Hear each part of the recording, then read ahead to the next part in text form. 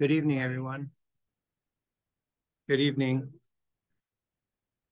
My name is John Barton. I'm the director of Stanford's Architectural Design Program. Welcome to the last lecture in Stanford's 2023 Spring Lecture Series in Architecture, Landscape, and Urban Design. It has been really wonderful for us to all be back in community together for a whole season this year. The theme of this year's series is materiality. It's been inspiring to see how each of our speakers has interpreted that prompt. In fact, it has been a truly inspiring series of lectures by any measure. Before we begin, I want to thank the rest of our team who helped organize the series. Dave Lennox, the University Architect, Zach Posner, Director of Architecture in the University Architect's Office, Padma Kudiripudi, also from the University Architect's Office, and Jeff Tuttle sitting over there from the Architectural Design Program. I would also like to thank the American Institute of Architects Silicon Valley chapter for their help in advertising the series and registering our program for continuing professional education. At the end of the lecture, your attendance will automatically be noted and submitted to the AIA. At the conclusion of the lecture, Jeff will take questions as time allows. Please speak boldly when you ask your question so that all can hear it. And now it is my pleasure to introduce Jeff Kovel. After completing his BArch at Cornell University, Jeff signed on with the Portland-based firm Architropolis, doing fast-paced projects for retailers and rock stars, most notably a Miami residence for musician Lenny Kravitz. 3 years after that, Jeff started Skylab and has been leading a creative force in the dramatic evolution of Portland. Over the last 25 years, he has made his mark at both street level in the city's oldest neighborhoods and across the city's nascent skyline. Led by his experience and curiosity, Skylab brings extensive experience turning bold ideas into innovative places. The firm's award-winning work can be found in wildly different contexts. These range from remote heli-skiing lodges to corporate campuses, urban infill projects to national retail rollouts, hotels, mixed-use commercial buildings to nonprofit and public projects. Skylab's innovation extends to their patented modular housing system called HOMB. Jeff's entrepreneurial spirit has established and developed a studio that has successfully developed and designed and managed the construction projects across the United States and in Canada. With Kovel, there's always been a focus on a fresh approach, thinking smarter about materials, site, and the natural world to make iconic and lasting work. Led by his experience and curiosity, Skylab brings extensive experience turning bold ideas into innovative buildings with an integrated understanding of regeneration, a strong narrative concept, and design strategy. Please give a warm Stanford welcome to Jeff Kovel.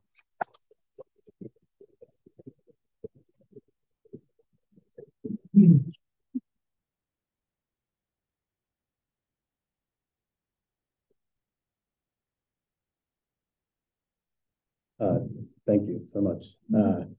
Really exciting to be here. It's such my first time on Stanford campus, and we spent about 5 hours with Zach, 5 days, 5 hours with Zach walking around, touring all the buildings today, and just so inspired by the collection of architecture here. It's really incredible. Anyway, so we're honored to be here, and thank you, John. We also just finished a discussion with some students that was really fun, and just great to be here.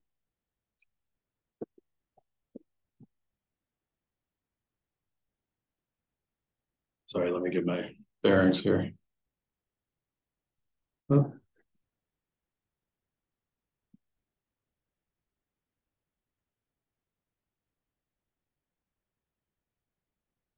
Oh man. It worked a moment ago. Yeah.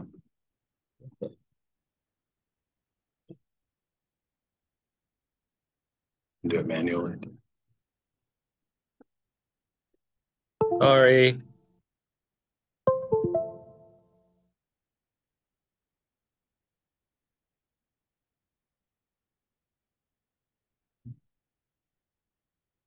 Now it's working. Okay. That's right. Great. Yeah, so anyway, thanks for having me. So this is an exciting presentation that we have to give tonight. it's the first time I'm giving this specific presentation. We put quite a bit of work into thinking through it, and it's essentially taking some of the work that we just did in our monograph, which has just been published, and figuring out how that might be explored in this context. But first, I'm going to tell you a little bit about me. That's me on the right as a 7-year-old kid walking around my parents' house as it was being constructed. Don't tell my Nike clients that I'm wearing an Adidas full tracksuit there. But at 7 years old, I fell in love with architecture and construction, and I lived in this really cool house growing up in New York. And just from an early age, just knew I wanted to be in design, and went basically on the fastest path possible to do that. The house itself was, it was in some ways modest, but it was like actually a piece of architecture. It interpreted the landscape. It made occupying the site better, and it sent me on a journey that started with high school Cornell architecture program.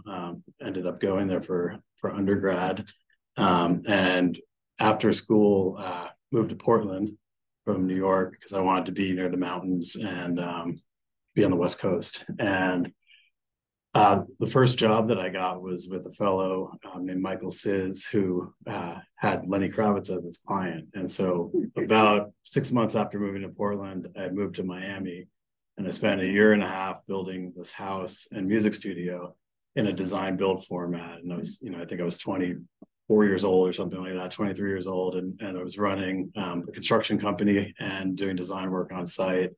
And we were like sweating through the sketches as we were making them. It was 100 degrees, and it was a really wild ride. And I literally handmade like the fur line tunnel, like I was the carpenter that made that, believe it or not. But it was really, really fun experience. And when I got back from that, I couldn't really, I didn't feel good about continuing to work in that company. And I was looking at my options, and I felt like, I'm 26. I don't know anybody in this town. I have no clients. Why not just start an architecture firm? And so I did that. And, I set up an office. I got the computers and the binders. And just when I was starting to get really nervous, a client called, and we got a project in LA. And sort of during that time, the house that the office was in, I kept driving by a site that had a for sale sign. And I could tell that the price was dropping. Nobody was buying the lot. And one day I climbed up there and I saw this beautiful view and said, this is an incredible place to build a house. What if we built a spec house as a way to kind of get fast forward to having a built ground up piece of architecture in my portfolio. And so I made like a really low offer on this land. We got the land, and I started looking at how to build a house on the site. And it turns out that like 8 people had tried to design and build houses on the site, but everybody kept just trying to cut like a 40-foot retaining wall into the hill. And there was like, it cost like $300,000 at the time to shore up that hill. So I came up with a scheme to terrace a series of like 10 to 12 foot retaining walls up the hill and build this house, and essentially, sold it, and it kicked off Skylab. So today, Skylab is about 30 folks, really diverse group of people. A lot of different passions: architects, interior designers, planners, people with passion in product and brand and landscape. And I think that the consistent thing is generally a very humble spirit and a very strong community, but a group that really likes to innovate and take risks and kind of go down that journey.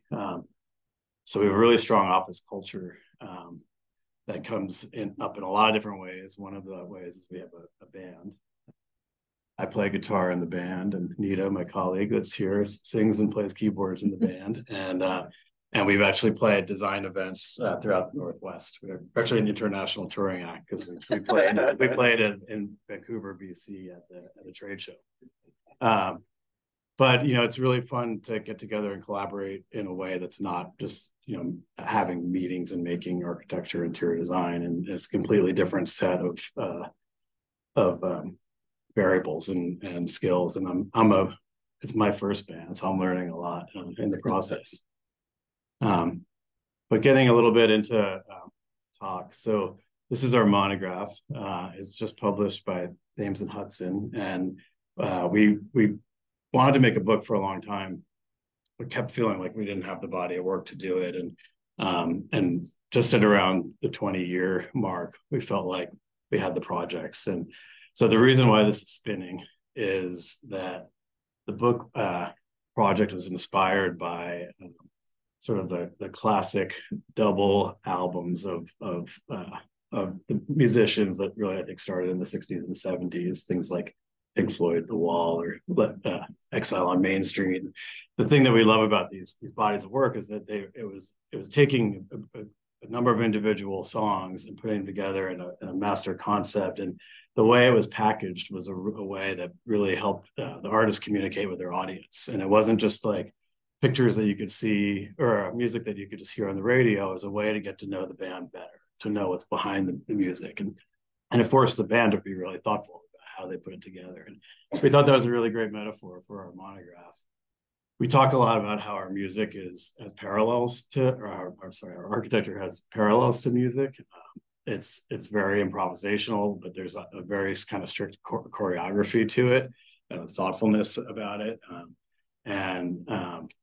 And so we thought, what an interesting format to explore as a book. And it's really, in a lot of ways risky, right? Because we started this journey kind of like we started a design project. We didn't really know where it was going.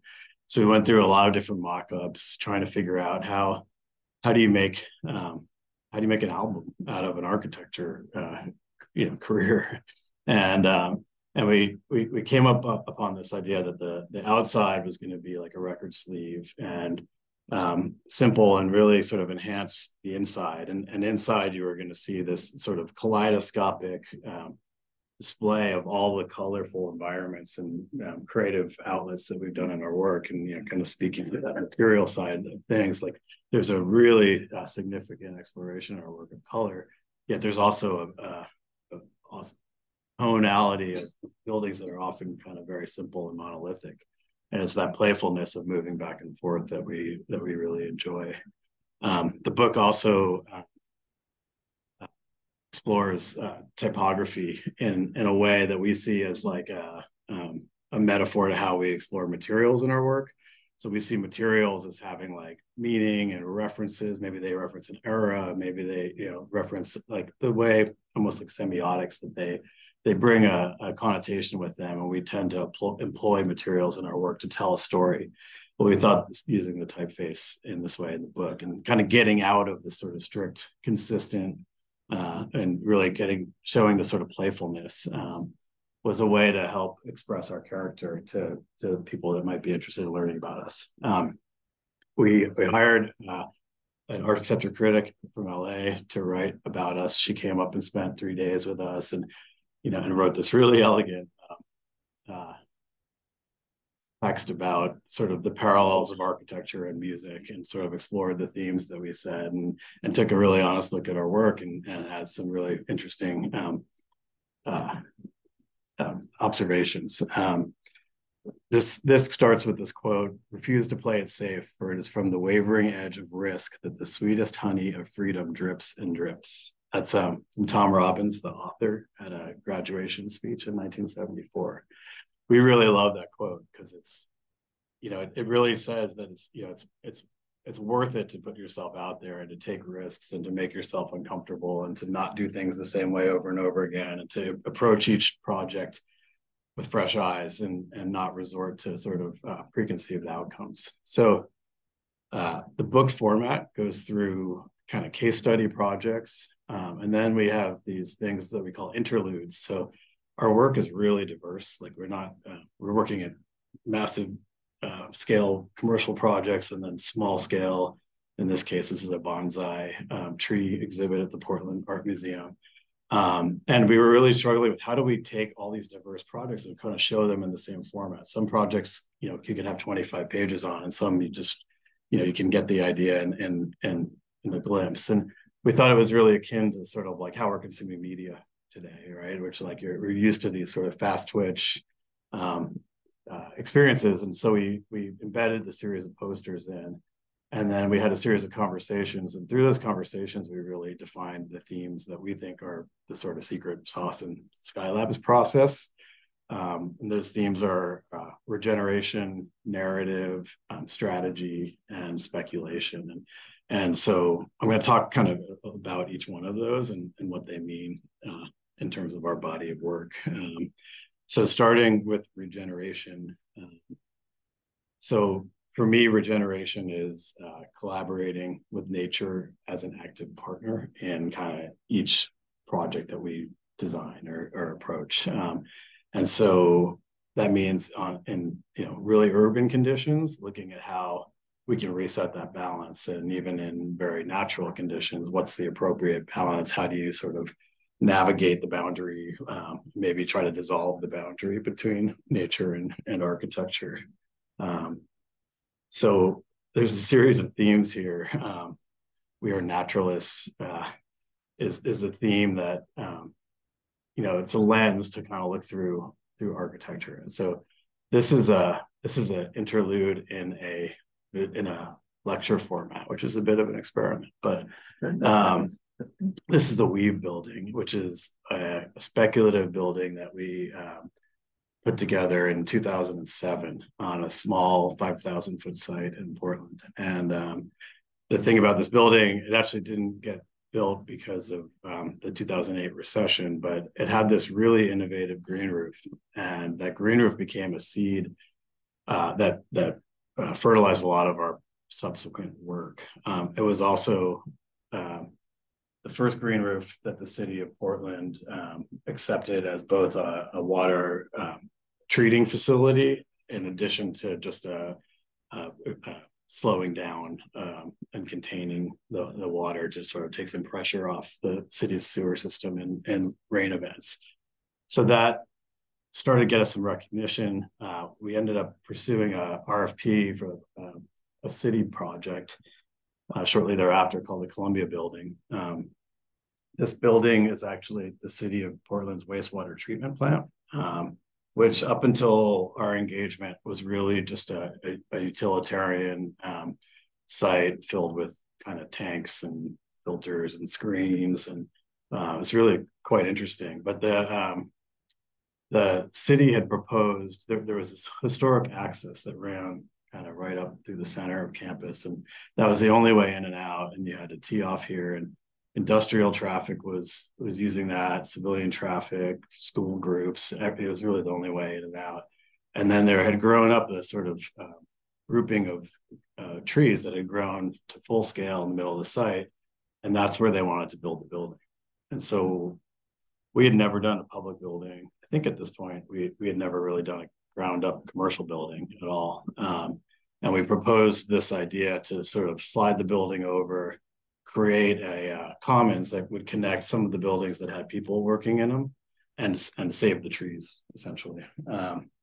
And we won the project award. And so we started our process, which always starts with what we called kind of building the DNA of a project. It's sort of a right brain and left brain research process where we try to learn as much as we can about like the ecological history of a site or the anthropological history of the site, or just the history of construction and the techniques they used here, or the cultural history, and then also the technical things like the zoning, or in this case like the native species that used to live on site that could be restored.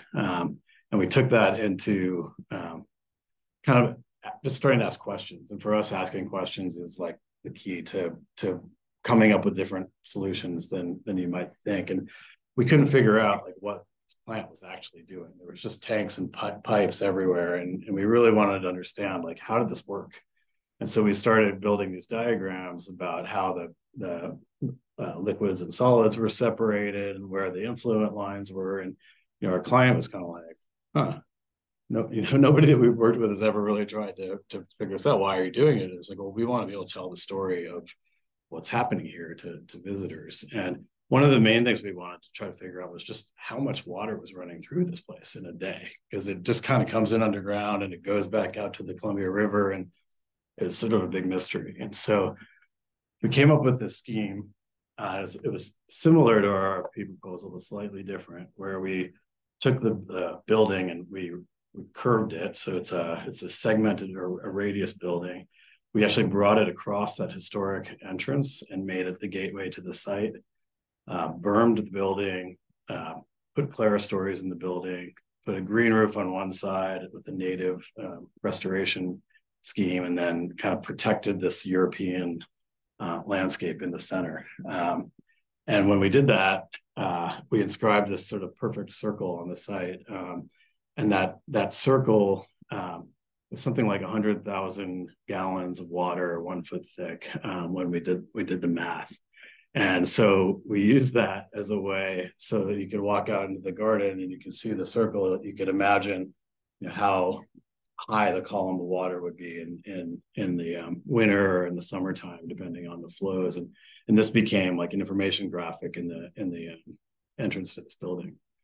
The plan itself has a berm, as I said, which the stormwater flows off the roof down these visual runnels and out to this retention pond. But it gave us the ability to sort of put the solid program spaces like storage, bathrooms, conference rooms, kind of along that berm. There's a rail line that runs through here. So it was a great way to sort of mitigate, oops, that's in there twice. A great way to mitigate the noise from the train and kind of protect the occupants of the building. This building's for construction engineers and for construction supervisors, or I'm sorry, plant engineers and construction supervisors. And so it's an office building, it's a reception building, it's the education kind of place where you start your tours. And one of the things is there's a residential neighborhood across the street, and this plant had always been behind a barbed wire fence with a gate. And we said, well, how can we get rid of that? And so the idea is that the building became the security itself, so we could remove the fence and kind of invite the public in. And then this berm became this restorative meadow where the stormwater could be seen kind of dripping off the roof. And inside, continue to tell that story. We wanted to build a building that was built like they were building the plant. So concrete tanks and glazed block. Here we inkjet printed a map of the region's watershed onto the block. The folds in the roof let in light. And then the offices themselves have this great glazed wall with natural ventilation that faces the commons. We're really into narratives and storytelling. And so we wanted to tell the story of the history of stormwater management in Portland here. So we found a lot of ways to do that through the site, whether it was murals or timelines. We also wanted to tell a story about species that were endangered here. So all the signage around has these like hand illustrated animals and the story about that species on them. And then lastly, there was a big project in Portland to build a pipe underground that was 6 miles long. That was basically like a giant storage tank, so that as it rained, the water would fill that pipe, and instead of overflowing into the river, they could then kind of slowly pump the water back to the plant at a pace that they could manage. But once that pipe was built, nobody could ever see it again. And so we proposed this idea of salvaging pieces of it and bringing it onto the site and making it into the sort of space that you could occupy, so you could tell a story of that kind of permanently. So with that, we also work in a lot of urban environments. This building was our offices, and after that spec home, we ended up taking the proceeds and buying this building that we were renting space in. And and I actually ended up living here for about 15 years. And that space you see on the top, that sliver, was about sort of marking a view that didn't exist before, which was really acknowledging the church spire across the street and sort of creating that sort of epiphany moment that was there, but architecture needed to reveal. From there, we started working on bigger projects, kind of continuing some of these themes. This is a 350,000 square foot high rise that we did on the east side of Portland. And this was actually our second commercial ground up building. So the first one was the Columbia building, which was like 13,000 feet. And then we went to 350,000 feet. And then actually tripled that for one of the next ones. But this project is a really intriguing project. The city had this 4-block site, and they had one developer, Opus, that was going to do a sort of mega development on it, and it had like a Lowe's home improvement store, and it was kind of horrible. And it fell apart in one of the recessions, and they didn't know what to do with the land, so they hired Will Bruder architects. They came in and did a framework plan, and they looked back and said, why don't we chop this site back up into small pieces, like to the Sanborn fire maps, and put it back out there and try to get multiple developers here going and get, build a neighborhood that actually has different points of view and an eclectic mix of architecture. And so we had proposed, we were working on this small building on the other side of the bridge, and we needed more parking. So we said, we'll put in our hat in the ring to get a small piece of land for some parking. And the city said, well, we don't really want parking, and we'd rather you look at the whole block instead of the eighth. You could tell this site, this is the main intersection in Portland, north-south, Burnside Bridge. You can see the city views, incredible sunset views of the city over the river, and this sort of like gritty industrial cultural quality that was kind of most internationally known for the Burnside Bridge skate park, which is underneath the bridge right next to our site. And we started sort of collecting some of this imagery and thinking about, how do we build a full block high rise in a side of the city that's never had one. And it was a recession, or coming out of the tail of a recession. And so we knew we had to build this really affordably. And it needed to be successful in drawing people into a place that was really just industry and parking and refrigerated trucks and things like that. And so we decided that our solution was going to be to take a parking lot and turn it into a park, and that was kind of our North Star. And so we took the park and we lifted it up and put the parking garage under it, which brought the park up to bridge height, so that this green roof park was now kind of visible for the whole city. Not a sort of gated community roof kind of deck terrace, but really literally open to the public. And then we lifted up the tower on top of that, and we explored a lot of orientations on the tower, but ultimately landed on this diagonal orientation. There was a number of reasons for that. One of the things, because we were such a young firm and we hadn't done this before, we felt like we really needed to prove that this design could deliver better results than a sort of baseline project. So we actually designed 3 towers in addition to this. One that was a north-south aligned bar, one that was a east-west aligned bar, and one that was an L-shaped bar. And because those are all the conventional solutions. So we've designed those to understand what those proformas and unit counts can look like, and then said, well, all those have pros and cons to them. What would be a better approach? And so we said, well, if we put the building on the diagonal, it actually squares up the view to downtown, and it opens up this side of the building for more natural light and mountain views. And it helps mitigate like the harsh summertime sunsets, which are actually coming from here. And in addition to that, as we got into the project further, we learned that the big pipe, that relic that we saved over at the Columbia building, ran under this site.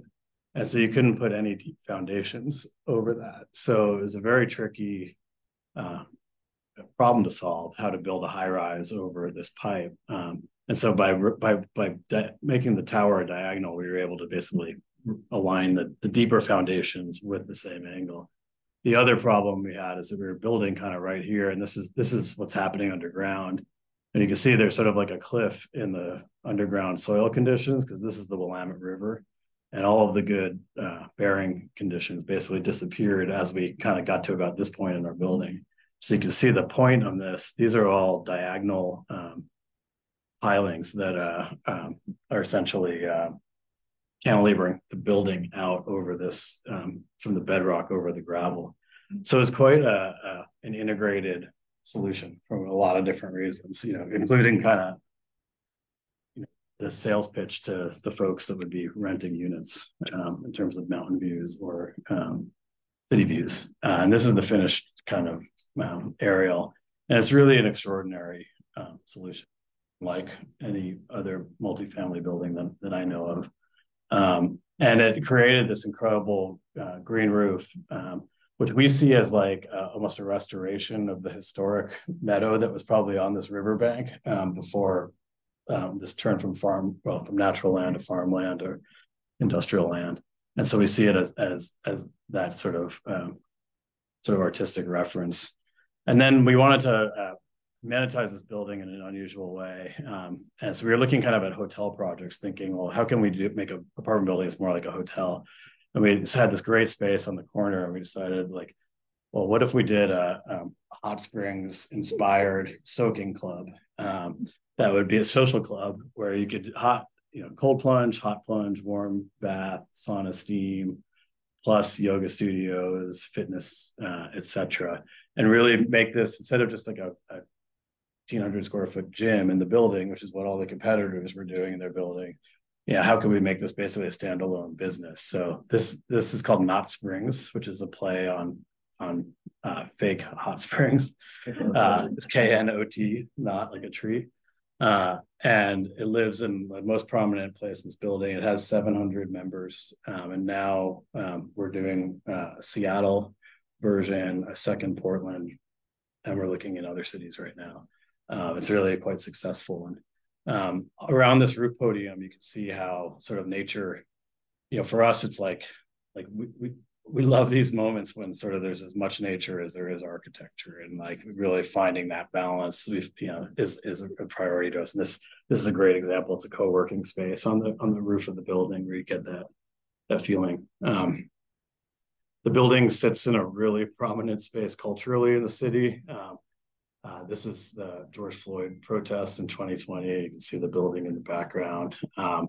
Parades run down this. That deck becomes sort of like an amphitheater kind of for watching the fireworks for 4th of July, etc. And then on the right, I really love this image where you can see the sort of the modern tower as it kind of infuses itself into this industrial neighborhood and brings people into a place where we need more of them. So during that project, we were worried because there was not a lot of development around here at the time, and we felt like we were building in all these retail ideas and concepts, and we felt like we wanted to make sure these retailers could survive, and that they weren't on an island and in a way like dislocated where we would just have a rotating vacancy problem. And so we came up with this idea to take that green roof and sort of land it across the street. And this was sort of uncommissioned work where we were just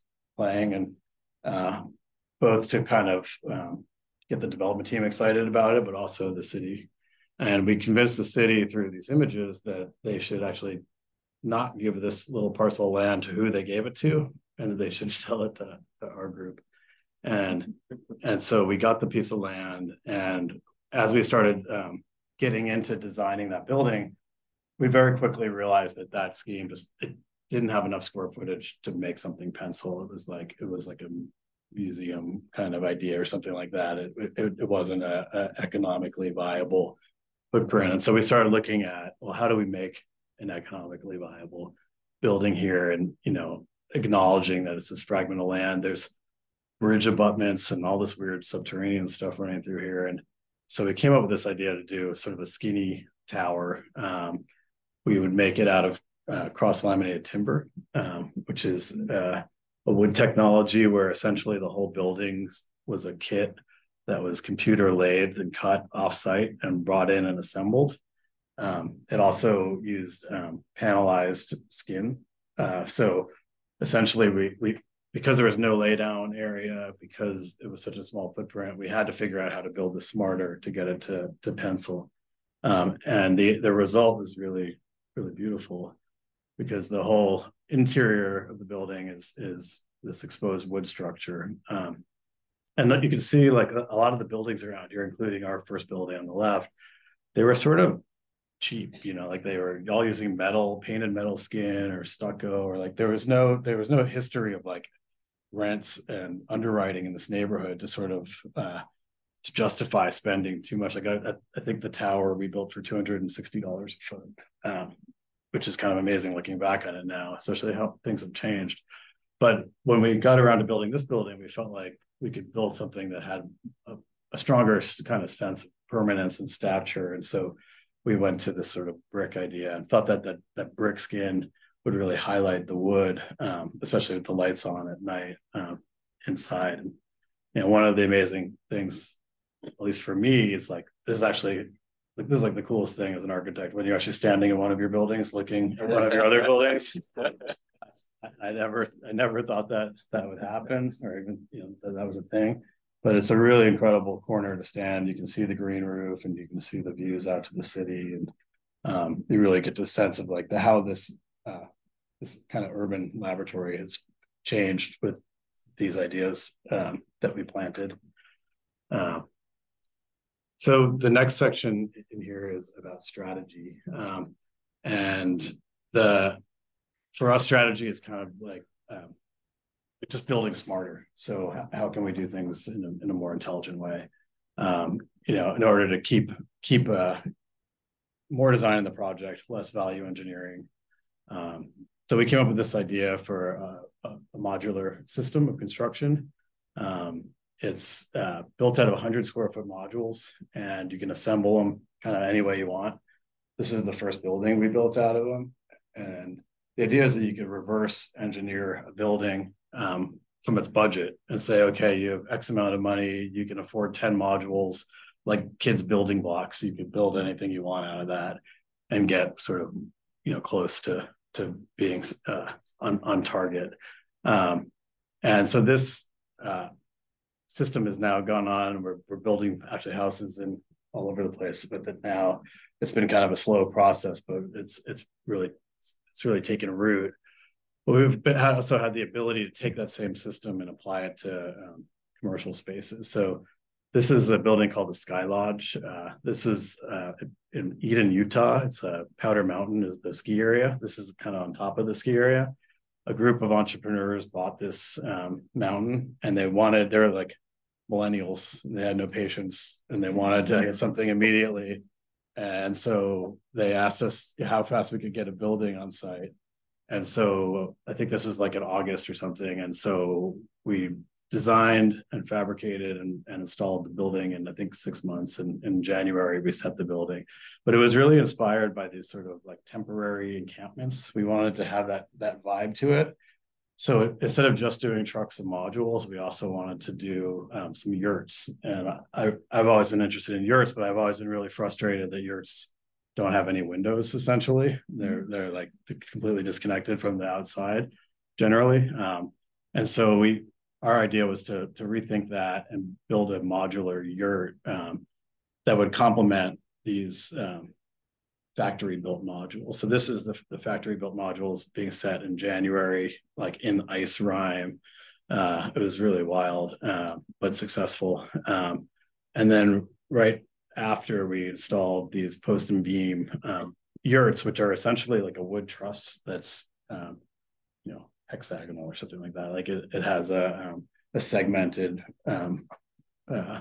architecture, and by doing that, we were able to install basically the same, only 3 types of windows, in multiples. And so we were able to order all the windows as a kit, assemble it really quickly, It has no column, which is kind of unusual, and especially in a 270-pound per foot snow load. And then we put a like a traditional yurt roof on top. It's the only part of the yurt we bought was the roofing and the skylight, because we wanted to have that vibe. Inside, it's all vinegar treated wood, so it's got this sort of aged, beautiful patina.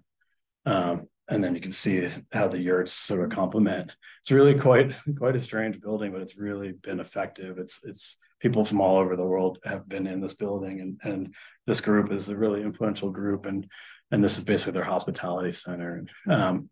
The idea now we're looking at is actually continue to build modularly and expand the encampment and build cabins in the hotel.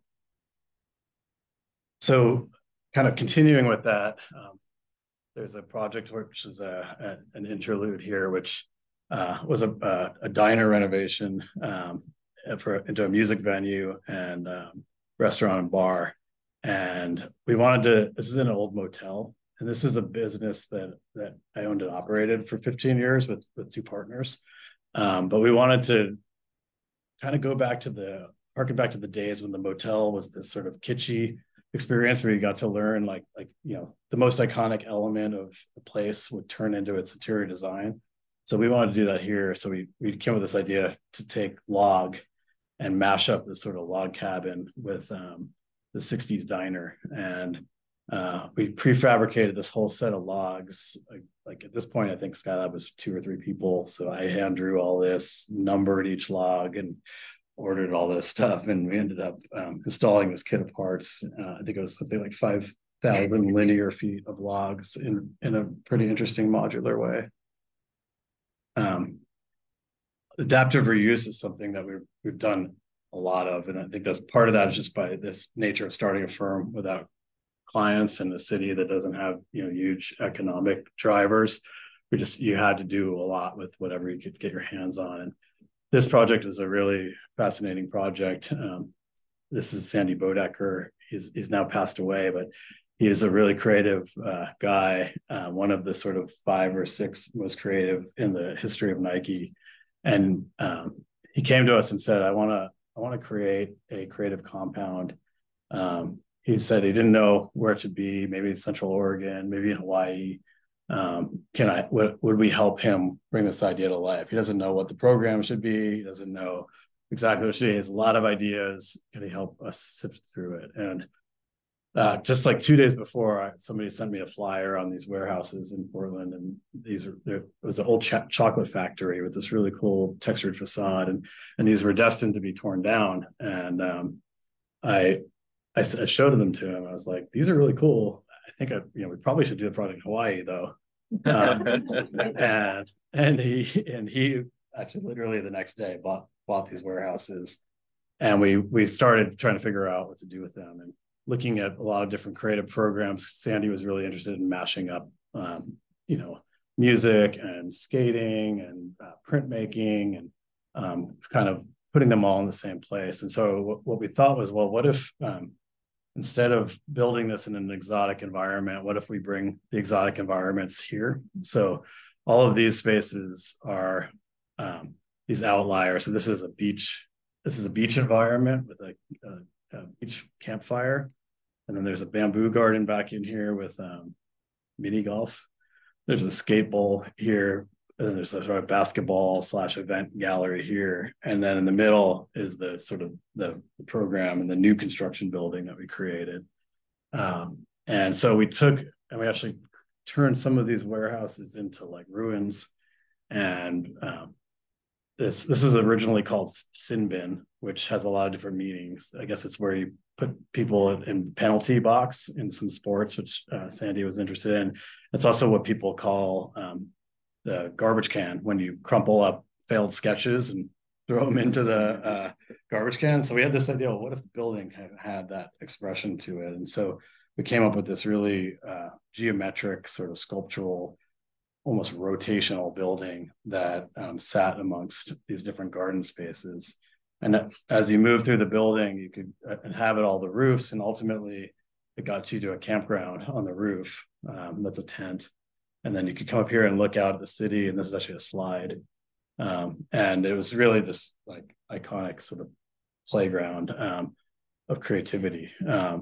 So when Sandy passed away, it turned into a foundation, and now students from all over can apply and come here and be creative, and be creative with their peers.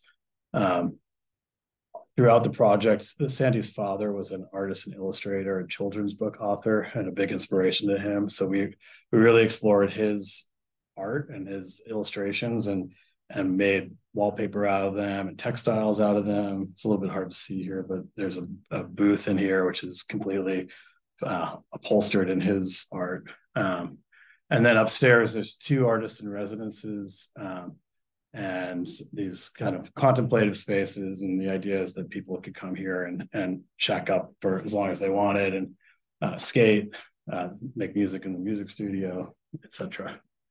And the finished product, you can still see those 2 old warehouses, and then these new buildings kind of as they weave themselves in. So the last section here, narrative. So in some ways, this is the first section in the way we think about work. But it's the idea of like, really, how do you make unique outcomes in projects and tell deep stories and make more resilient buildings that last longer, buildings that people would keep wanting to come back to, or businesses that people would keep wanting to come back to. We think that's through storytelling. I know that's like a buzzy thing to say, but we were doing this 25 years ago. It's been our process, all the way. And it's that, I think about the spaces we make as almost as if they're people, and they have a character to them. And we're trying to sort of assemble that character with each project. So the first one here is a manifestation of 2 families in the mountains in Colorado. This is Snowmass, and it's in a really prominent site in between Aspen and Snowmass. It's a triangular site, the kind of postage stamp of a buildable area. And we came up with this idea for a symmetrical building using a prefabricated steel frame. And then basically each family, the brother and sister, each have essentially a wing. They're equal, like literally, so they can't fight about whose side is whose side. And they can have their kind of shared artifacts and their personal artifacts, and it comes together and creates this place for them to raise their children. Mountains are a big passion of mine. A lot of our work is in mountain environments. Recently, we completed our largest sort of mountain project to date, which is at the Schweitzer ski area in Idaho. And this project was also really interesting because when we got engaged in this project, it also didn't really have a program. We were brought in to help kind of fix the ski resort because it had been built over time in a really haphazard way with no design review and no real like urban design or planning. And so this is the largest, one of 2 privately held ski areas. So they own something like 5,000 acres of technically developable land. And they wanted to help kind of unlock the value of that. And so we came in and we started looking at the history of the resort, the place. There's great vintage branding. Schweitzer is a name that's named after this legend about the Swiss man that lived in a cave on the mountain. There's a rich local history, industry, lumber. And so we sort of looking at all this stuff, and at the same time kind of studying their resort plan, trying to figure out how do you fix this thing. Most people, when they think of alpine environments that they like, they think about small streets with no cars and pedestrian scale, and you can tell like none of that is happening here, right? And so what we proposed was to build a building that kind of inserted itself in, put a new drop-off and face on the resort, and kind of started developing a pattern of more intimate spaces. And then we proposed that as development continued, that we could essentially start to consume the surface parking, because this is a really sloped area, and so anything level is super valuable.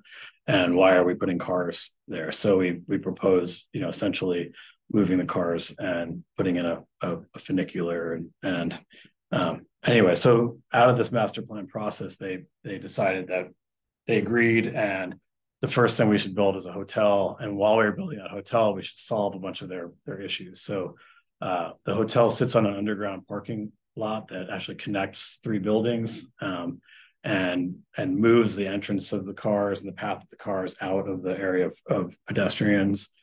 Puts a new face on the resort with a new drop-off area where you can actually like come up with your family and unload in a nice way. And it's still a long distance to the lift, so just trying to make that the best experience possible. And then, it puts an iconic new building at the face of this resort, so to really announce that things are different here now, we're going in a different direction.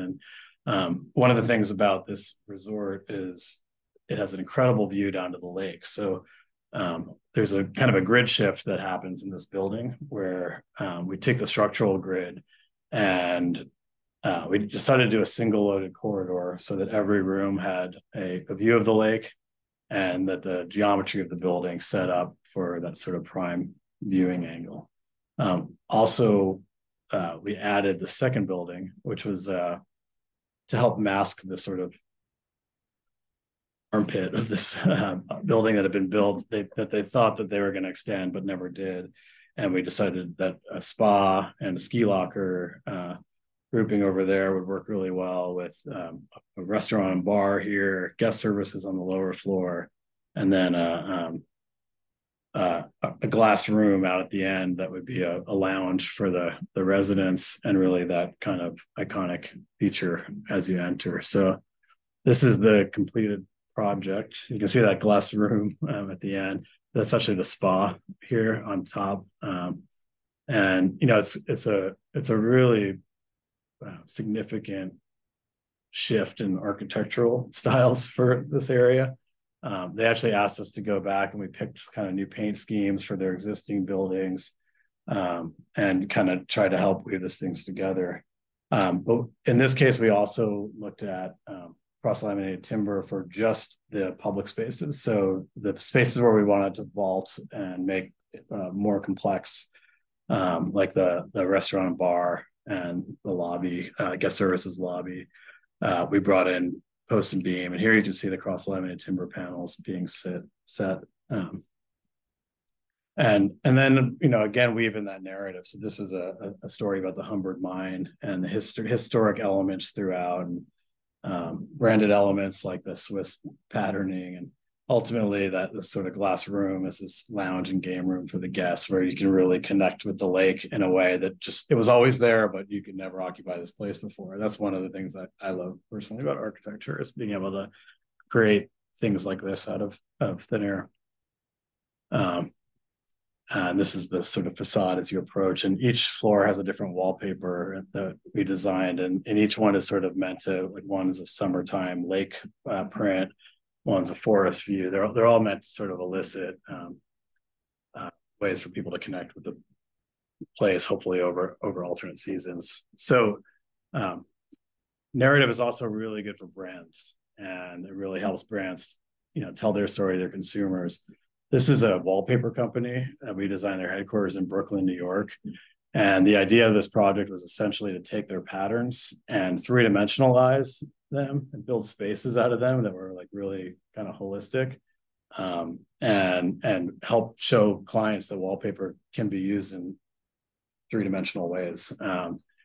And one of the insights in this project that was really interesting is, for about 4 months of our schematic design process, we had the showroom on the retail level and the manufacturing on the second level. And we realized one day that was the wrong approach, and that if we moved the manufacturing down to street level, that this place would become like theater at street level, and it would help build the brand in a much more powerful way, because of that kind of event that we created in the city, and it worked. That people are literally lined up watching these guys print outside all day.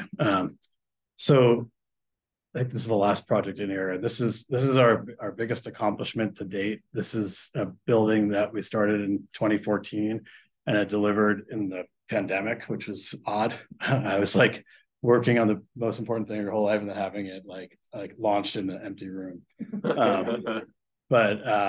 But now it's full of people, and we were talking about today. I was saying that we're actually going to do a new photo shoot there because like we can actually have people in the photographs.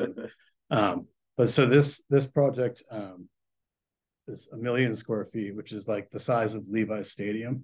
It's really massive. It's 4 city blocks long by 3 city blocks wide, and it's the design studios for all of the brands, the categories of design at Nike.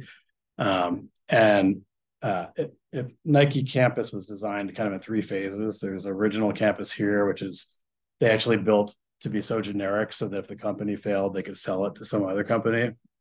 And then the second phase, they felt like they had more momentum and they could make it more interesting. And these are all white buildings, all by the same architect. And then the third phase, they hired a grouping of architects, Olson Kundig, Skylab, ZGF architects, SRG architects, and we all kind of came together and created a new side of campus that has a much more aggressive, much more interesting architectural style. So the thing that was amazing about this project for us is not only the sheer size and just the challenge of that. We were like 28-person firm at the time, and I think at one point we had 28 people working on this. It was a really wild ride. But we had this incredible athlete that was the namesake of the building, and Serena Williams. And the idea, most buildings at Nike had been named after they'd been designed. We knew that this before we started design. And so for us, the narrative piece, this was an incredible leg into starting that process. So people at Nike had come up with this idea of her as a warrior muse, and this idea that she has got this really soft personal side, but then this just the most fierce competitive side of anybody alive. And we loved that. And we felt like that was obviously going to be a really important piece of the narrative. Also, this building was negotiated at the only high rise ever in this county. So this is through a deal that Nike made with the government. And the tower was going to live on our site. So we knew that this was going to be the iconic kind of moment on campus, like the clock tower of campus, essentially. And so we knew that this had to have really strong kind of brand history and narrative to it. And it was really those two things that we started to bring together. We went to work. We started working on schemes. I think we had like 13 schemes. We narrowed it to these 3. We presented it to Mark Parker, the CEO at the time. This one was inspired by starting blocks. This one was just inspired by the idea of creating like an arena form. And then the one in the middle was the selected scheme, was inspired by the wing on the Nike goddess, the namesake of the brand, but also like a really rich metaphor, that essentially came down to these 3 elements for us. One was this idea that the wing represented like almost the players in a team coming together in a unified way, or in this case, like the categories of a business. Also, the idea of the watershed, and that creeks and streams come together, the great rivers and lakes and oceans, and that sort of concept. And then just the heritage back to the brand and the naming. So the scheme that was selected was a really exciting one to build. The program, you can see here how the different phases of campus come together. This is Ronaldo Fields, which is the center soccer fields. This is the building formerly known as Lance Armstrong. This is Tiger Woods, and then our towers here. And so you can see it's all very formally set up. But one of the things that's amazing about campus, there's this incredible creek and wetlands here, and all of the phases of development before our building had just completely turned their backs onto this wetland. Like it was looked as like a negative or something bad. It wasn't like ecology wasn't seen as a driver at campus, and we saw it as the most exciting and promising part of the project. And one of the things is the loading dock for Tiger Woods had to kind of come through here, right on our sort of waterfront, so what we did, and this is the expanded diagram of the floor plates of this building. there's underground parking, and then we did an underground loading dock, which the road to the Tiger Woods loading dock goes through, which is really cool because it means that this building literally has no backside, because all of the backside's underground. So it has 360 degrees of facade that face people and nature and whatnot. Then there's a merchandising center, which is essentially, it's a 300,000 square foot shopping center that's never going to be open to the public. It's just to test retail environments. And the idea is that you can start designing a product up here, bring it through all the stages of design through the building, and then launch it in its final retail environment. And then you have the partners and whatnot, and then put it out in the world. So really kind of controlling that whole process in one location. These are all office bars. And then the tower has a rooftop restaurant, a banquet hall, an auditorium, lecture hall, some conference spaces and whatnot. And so from that combination of kind of Warrior Muse and Nike brand heritage, and the idea that this sort of like merchandising center was like basically the intellectual property was it's like a vault of intellectual property for this company. We started looking at the palace in Tokyo and thinking about how interesting it was that it sort of sat on this crenellated sort of stone base, which was, a protected piece, and then the lightness and sort of cantilevered roof lines. And we saw those as this sort of metaphor to samurai warrior samurai warrior armor. And we took a lot of these themes into the skin of the building. And this is a view kind of as the approach of the building, where you see the wings of the building kind of coming together around the tower, and really kind of highlighting that moment of the different branches of the company coming together. And the tower itself, we went through a series of exercises on and struck on this idea that we were going to do the split tower that would have kind of two different qualities to it. And one would be Bill Bowerman and one would be Phil Knight, the two founders of Nike. And they'd each have, one was sort of stoic and a little bit more conservative and sat upright, and one was flashy and leaning forward and blazed, and they would merge kind of handshake and plan. And that would represent this idea that the company Nike, which is literally true, was built on a handshake. They didn't have a contract when they formed the company. And that's a really significant piece of information. So we actually put in a cornerstone on the tower, which actually lives right here, and inscribed "built on a handshake" on it to reflect that. So the sustainability, this is a LEED Platinum building, which is incredibly hard to do at the scale. The idea in diagram is that the stormwater would be sort of captured on the roofs, come down, and ultimately connect with the wetlands. And by doing that, we would also sort of terrace the site so that, or the scale of the building, so it would never overwhelm kind of the scale of the rest of the campus. And here you can see how that kind of comes together. And this is actually covering the loading dock. And we have this terrace here, running trail, wetlands, bridge, and how sort of this is the cafeteria of the building, which now faces the wetlands and really kind of turns this whole thing around. For us, one of the things that's really exciting is the sort of spaces in between spaces. So the negative space in this project, the absence of building was a really big opportunity. We again looked at trying to create a lot of discrete gardens and outdoor spaces, and seeing them as sort of regenerative places for the harsh cycles of the designers in this building. They say there's no finish line at Nike, and there's definitely no finish line in their design teams. They're just going from season to season to season, deadline to deadline.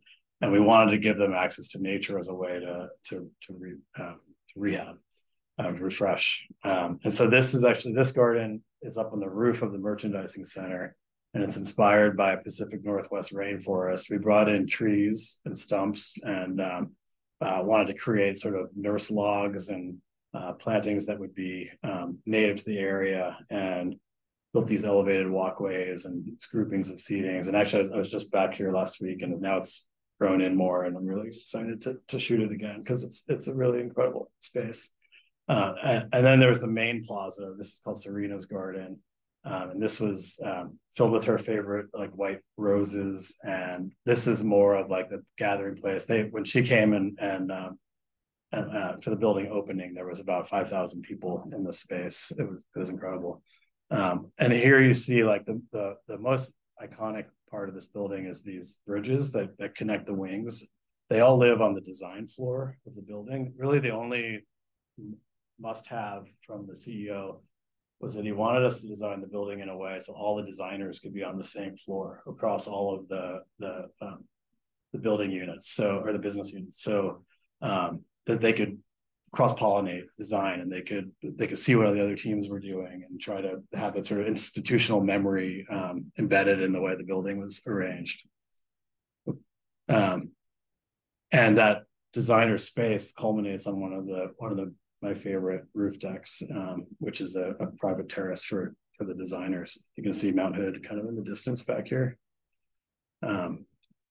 The other thing about this building is, well, there's a whole culture at Nike about using the stairs and discouraging elevators. So this building's so big, it has something like 17 fire stairwells in it. And then in addition to that, I think we have like 35 interconnecting stairs.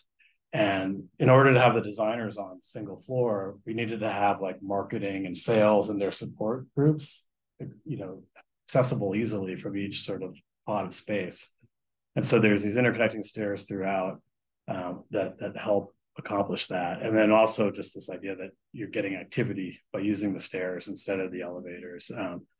And throughout, I mean, one of the things about this building is the scale so big, it's sort of like a city. So we have a cadence and pattern of kitchens and conference rooms and neighborhood restrooms, and then like these amenity spaces like atriums, punctuating and maker spaces. And the other thing is that it's so big that you can get lost.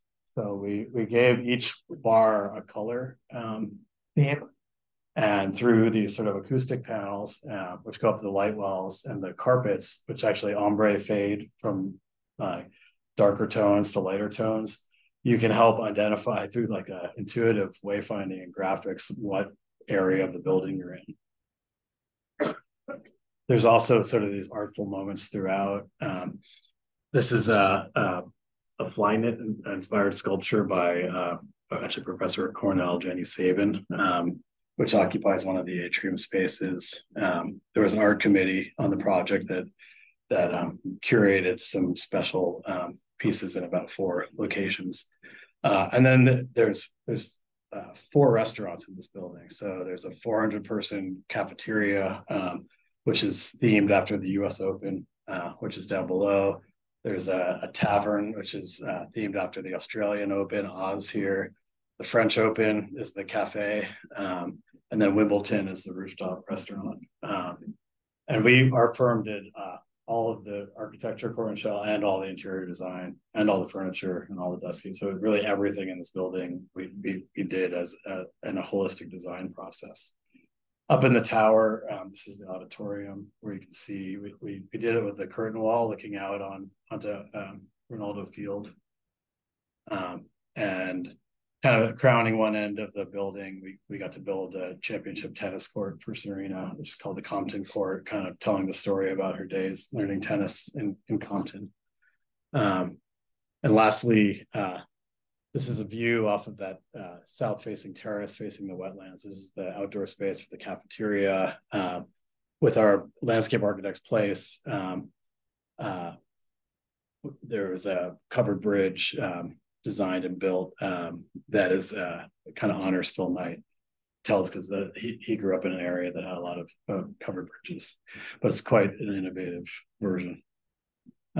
So lastly, this idea of speculation. Actually, I wanted to show like a bunch of our current projects, but boy, people were going to probably be sick of looking at our projects. So I thought, well, could we end this on that would be interesting? And so, for us, like we're always moving forward. We're always looking for new opportunities. We're always engaging in new things. We've moved our firm 3 times in conjunction with real estate investments, and used our firm to sort of anchor buildings around the city. During the pandemic, we found a building or series of buildings that were sort of our dream buildings. This sort of compound that consists of a Quonset hut and then a warehouse back here with a double radius roof and some outdoor space, parking, and essentially came up with the idea that the next era of Skylab, really needed a space that reflected our values and would inspire people to come back to the studio, want to be there, whether it's clients, collaborators, friends, and create kind of a salon or a living room or playground for creative dialogue. And so this is our new headquarters. We're actually moving in next month. It has kind of a few components that are worth pointing out. This garden is both has indoor, outdoor kind of protected space. There's a full kitchen here where we can cook meals. This is an event space that holds up to 350 people, where we can host events, whether that's music or film or lectures. We have my favorite art gallery in town occupies the front half of this building. They'll use that for sculpture exhibitions. And then the back here is a fabrication space for Skylab, so we can start to prototype and build and integrate construction into our design process on site. Inside, we designed these cross-laminated timber modular conference rooms that basically set like objects into the Quonset hut. The side of the building opens up, and you can see the kitchen as it opens up to the garden. So this real idea of being able to work outside and sort of do kind of the things we've been doing for clients, kind of do them for ourselves and give ourselves access to the outdoors. And this is a view looking at the studio. And lastly, this is kind of a construction photograph showing the cross-laminated timber units in the open space. And that's all I have today. Thank you.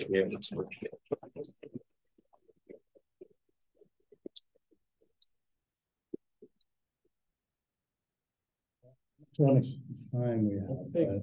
Let's take two questions. Where's Skylab's located? Is it near the Pearl District, or is it downtown, or across the... Right now, we're across from Whole Foods on Burnside Street, so downtown. Yeah. But moving to the Northwest Industrial District, essentially. All right, one question. Okay. Go ahead. So you do a lot of projects that are like quite out of the box, and I imagine you must get a lot of resistance from like other contractors, engineers, other teams that you're working with. So how do you deal with that? Yeah. Engineers love us. Contractors is tricky because there's a lot of what you could perceive as risk in our projects, and they don't like risk, and they certainly don't like to put low prices on risk. And so we always have to work through that. We end up playing a pretty strong role in the procurement process on a lot of our projects. Some of them, like the skateboarding compound, we were the general contractor on that. It was just so out there that we decided to be the construction manager.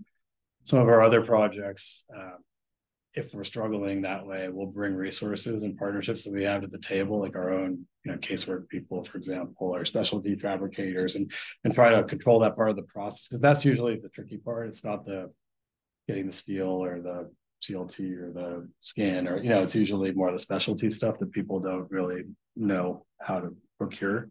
So a lot of times we'll we'll assist in the procurement of that, and that helps solve that problem. Thanks very much.